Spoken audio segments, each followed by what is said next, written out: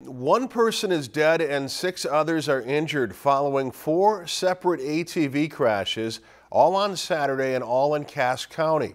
42-year-old Steve Verville of Pequot Lakes died at the scene of a crash when the ATV he was driving hit a tree near Pequot Lakes around 10:40 Saturday night. 2 passengers on that ATV were injured and taken to an area hospital. 3 other crashes, though, were reported Saturday afternoon and evening. 2 were near Bacchus in the Foothill State Forest area.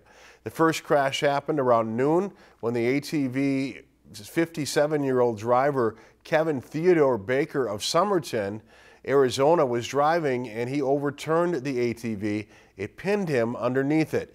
Baker was extracted from the scene and airlifted to a Minneapolis hospital. The second crash near Bacchus happened around 4:30 on Saturday. 22-year-old Timothy Francis Check of Marshall was injured when he lost control of his ATV and fell off it. Check was extricated from the scene and taken by ambulance to a Brainerd hospital. And yet another Cass County ATV crash on Saturday happened just before 6 in Reamer Township.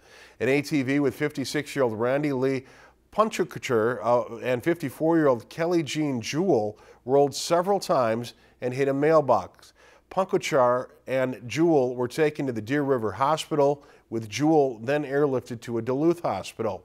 Authorities are continuing to investigate all of the crashes. If you've enjoyed this segment of Lakeland News, please consider making a tax-deductible contribution to Lakeland Public Television.